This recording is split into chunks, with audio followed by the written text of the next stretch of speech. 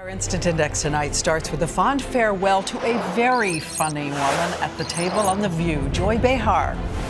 Hello and welcome to quite a monumental day here on The View. After 16 seasons, a monument is leaving. A circle of friends came to see her off.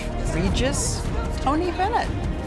And she got a kiss from Barbara, who reminisced about meeting her and knowing that Joy deserved to be right there at The View. And could we be on the brink of finally solving the 500-year-old mystery behind the smile, the Mona Lisa? Scientists are doing DNA tests on the remains of what they believe is this woman, Lisa del Giocondo, the wife of a silk merchant. She lived across the street from Da Vinci, who painted the painting. They can reconstruct her face based on the skull and maybe prove she's been smiling at us all those years. And a kind of modern-day close encounter of the third kind. UFO experts tonight are studying this tape. It's surveillance video from Naples, Florida. A strange glow. It looks like a web-shaped saucer appearing to hover above a pool, dipping in and out of the water.